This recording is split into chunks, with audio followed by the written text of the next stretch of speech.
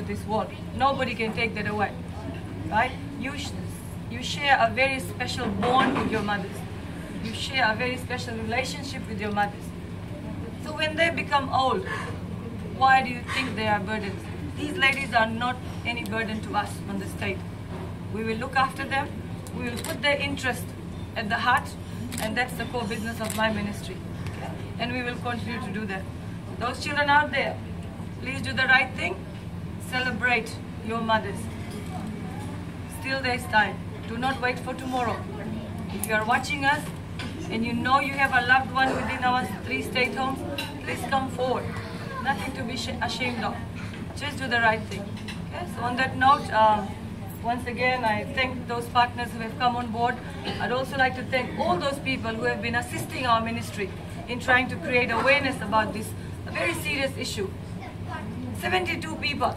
We have less than 1 million people in the country, and we have 72 mothers who need homes. And I know the homes are out there somewhere. Somewhere a child is listening. Somewhere a family is listening. Please, no?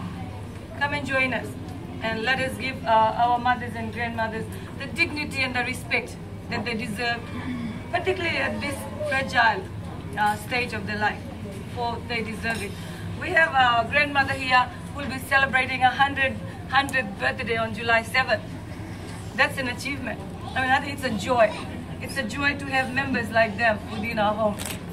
So, ladies, and of course the gentlemen here, thank you very much. Please go home. Tell your mothers you love them, right? Wish them happy birthday. So happy birthday. See, I'm getting excited. So I wish them a very, very happy Mother's Day. And please make every day a Mother's Day. A kind word, a hug, a smile. You know? And that will go a long way. I'm saying that because I have 2 daughters. And many times I think it's hard for them to tolerate me. But at the end of the day, I'm still their mother. I have a mother.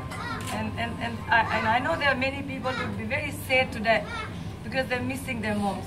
So for those of us who have their mothers with them, please treasure them, love them, and respect them. But they don't have, I mean, sooner or later they will leave us, I mean, at this stage of life. Let's not leave any room for regrets. You know, let's not repent when they are gone and say, oh, why didn't I do the right thing? And then ask for forgiveness. So, good. Happy Mother's Day to everybody. Thank you. And all the mothers listening to us, all the mothers who will be watching us, I'm very, very happy.